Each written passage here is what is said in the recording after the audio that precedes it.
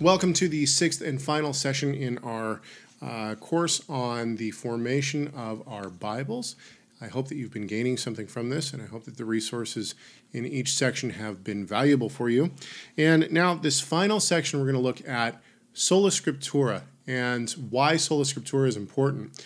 And once again, in the study notes, there are study questions, and I would encourage you to ponder those, go through those. If you're in a group, discuss them. Maybe discuss them in your small group. Even if other people aren't going through them, maybe just bring up some of the questions and ask some other people, because it's always good to kind of hear what other people have to say about these things. So, Sola Scriptura, let's dive right in. As I stated in the last session that we had, Martin Luther nailed his 95 Thesis to the door at Wittenberg on October 31st, 1517. And this was kind of a pinnacle moment in Christianity. The Reformers, as a whole, were part of the Catholic Church, but were fighting against doctrinal error. So if you look at the Reformers, you look at Luther, if you look at Tyndale, if you look at just pretty much any of the Reformers, they were bishops, they were priests, they were a part of the Catholic Church, but then they felt like something wasn't quite right.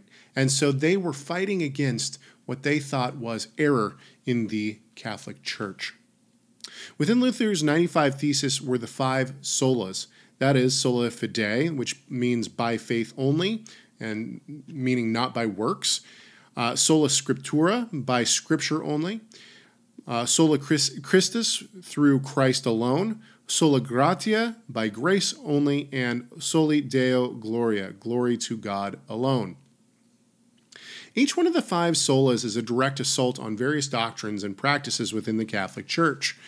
And Tyndale's translation of the Bible threatened the Catholic Church in more ways than one. Not only did it challenge authority structure of the Church and the Pope, but it also meant a significant financial hit. And this is really where you have problems. And also, so did Luther's 95 Thesis, because he was fighting against selling indulgences. Now, this is a lecture for a different time, but if you take away the selling of indulgences, then all of a sudden there's not nearly as much money coming in.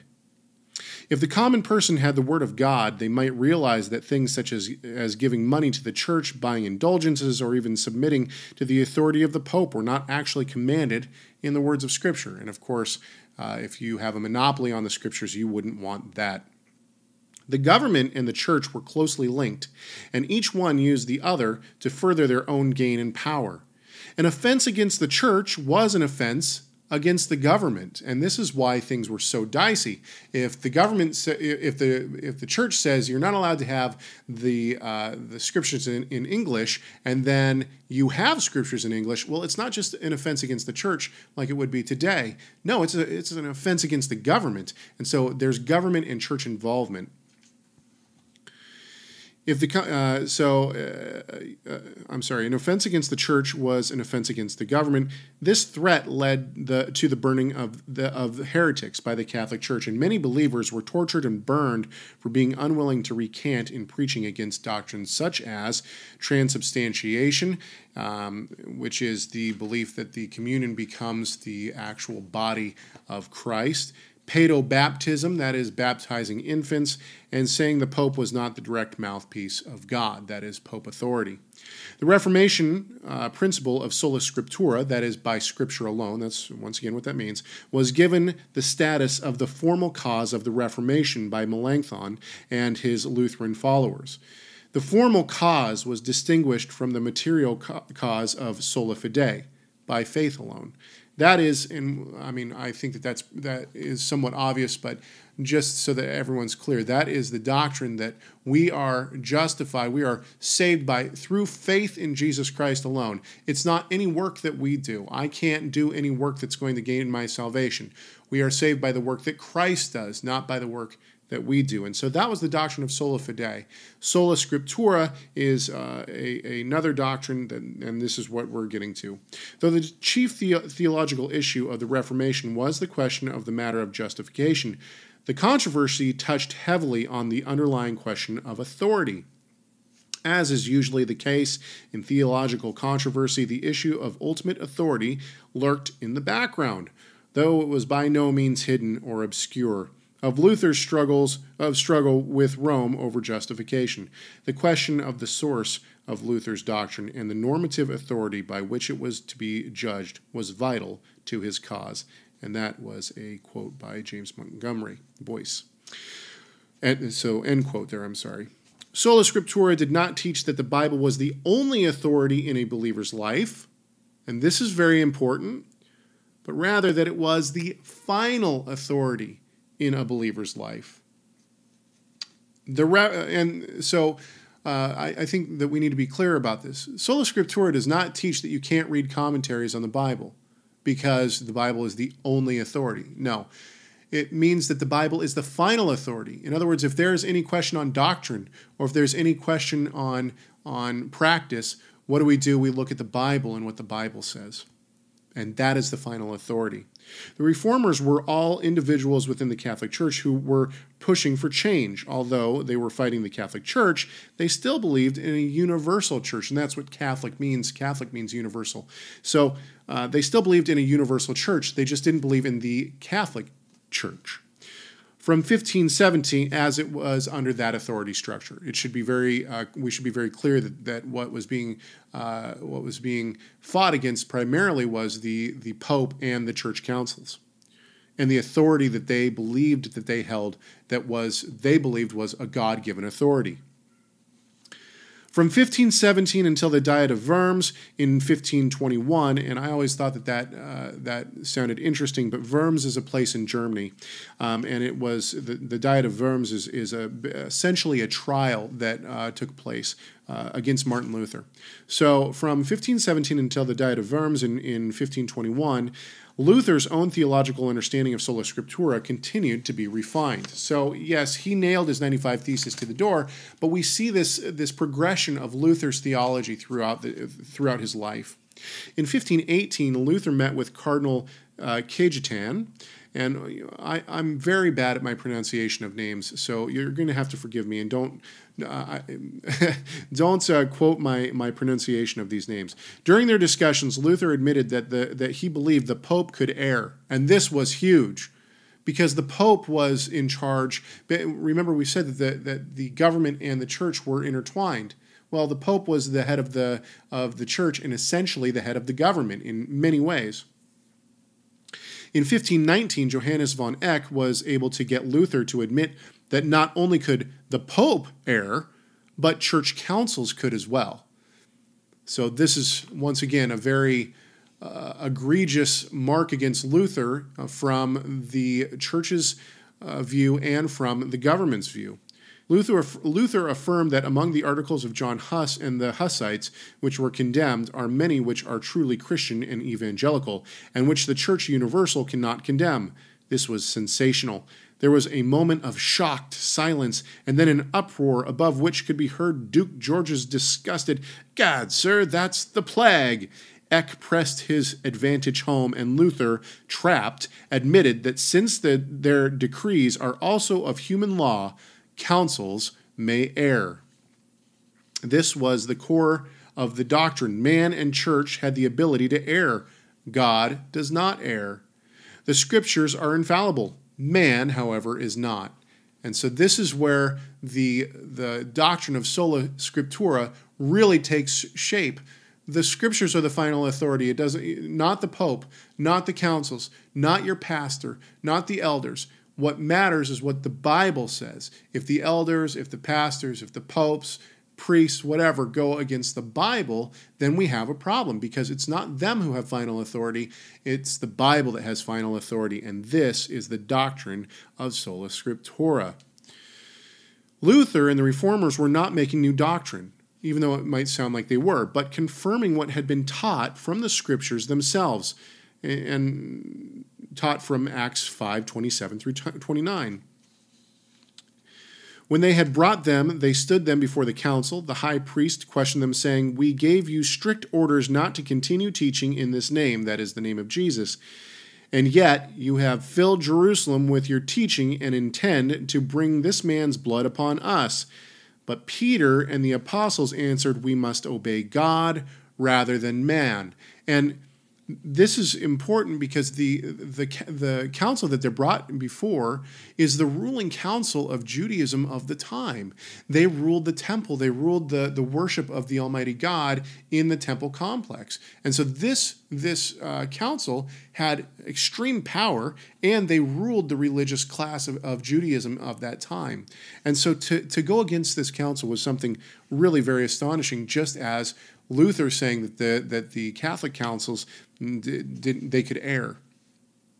Some have asserted that the doctrine of Sola Scriptura suggests we are not to use any external literature or authority besides the Scriptures themselves, as I stated before. This, however, is not the doctrine of Sola Scriptura and negates the very authoritative structures the Bible puts forward. Sola Scriptura claims Scripture as final authority. What I mean by that is this: we see within the Bible itself that there are authority structures. In other words, God gives us authority structures. So the Bible can't be the only authority. No, there are other authorities that even the Bible itself sets up. We have deacons, we have elders, we have husband and wives and children, all these different things, elders. So these are all authority structures, but the final authority is the Bible, and that's what Sola Scriptura teaches. In 1521, at the Diet of Worms, Luther stated, and I quote, "Your Imperial Majesty and your Lordship demand a simple answer. Here it is, plain and unvarnished. Unless I am convicted of error by the testimony of Scripture, or since I put no trust in the unsupported authority of Pope and councils, since it is plain that they have often erred and often contradicted themselves, by manifest reasoning I stand convicted by the Scriptures to which I have appealed, and my conscience is taken captive by God's word. I cannot and will not recant anything, for to act against our conscience is neither safe for us nor open to us." Sola Scriptura also does not suggest that the Bible touches on everything a person may need to know in life, or every aspect of life. John MacArthur said, "Sola Scriptura simply means that all truth necessary for our salvation and spiritual life is taught either explicitly or implicitly in the Scriptures." It is not a claim that all truth of every kind is found in Scripture. The most ardent defender of Sola Scriptura will concede, for example, that Scripture has little or nothing to say about DNA structures, microbiology, the rules of Chinese grammar, or rocket science. This or that scientific truth, for example, may or may not be actually true, whether or not it can be supported by Scripture. But Scripture is a more sure word, standing above all other truth, its authority and in its authority and certainty. End quote. The battle over this foundational doctrine was long and bloody. Many people died fighting against the governmental and religious powers that held believers captive, all to assert the power and authority of the inspired books of Scripture. Surprisingly, we are still having to fight this battle today, and we see this within various offshoots of Christianity. I've brought up the Mormons before, but they're a good example. Mormonism brings forth extra books that are added to Scripture, the Book of Mormon, the Doctrines and Covenant, and so on and so forth. We see the same thing in Islam. Islam said that the Bible was not enough, that there was a better word to ascribe to, and so they bring the Quran into things. Even Judaism will bring in things like the Kabbalah and the writings of the rabbis, like the Talmud and the Mishnah. No, we stand on Scripture only. Sola Scriptura is what the foundation of our faith is, and so this is what this doctrine teaches. All Scripture is inspired by God and profitable for teaching, for reproof, for correction, for training in righteousness, so that the man of God may be adequate, equipped for every good work.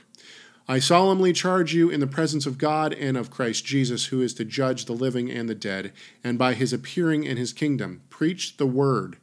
Be ready in season and out of season. Reprove, rebuke, exhort with great patience and instruction. For the time will come when they will not endure sound doctrine, but wanting to have their ears tickled, they will accumulate for themselves teachers in accordance to their own desires, and will turn away their ears from the truth, and will turn aside to myths. But you, be sober in all things, endure hardship, do the work of an evangelist, fulfill your ministry. I hope that this journey through the formation of the Bible has helped you. I hope that it has strengthened your faith to understand that the Bible is trustworthy, that it is the inspired Word of God, that it was inspired through the Holy Spirit, through men and women that were charged to write these things down, and then were confirmed by Christians and the Christian church to be the Word of God. Once again, we know that the Torah was given to Moses, and that this was accepted as Scripture because of the events that happened around it. From there, we have prophecy of the coming Messiah that came true. The coming Messiah then affirms what we already knew, that the Old Testament is the Word of God, and that the prophecies about Jesus Christ were in fact true. His followers, the followers of our Messiah, of the Christ, they wrote down different events and different doctrine, and they were willing to die for it. And we know that since the Jesus Christ was the one that was prophesied, we know that his followers were speaking the truth as well. And from there we can tell that the books that they wrote, the books that are in the Bible, are inspired by the Holy Spirit.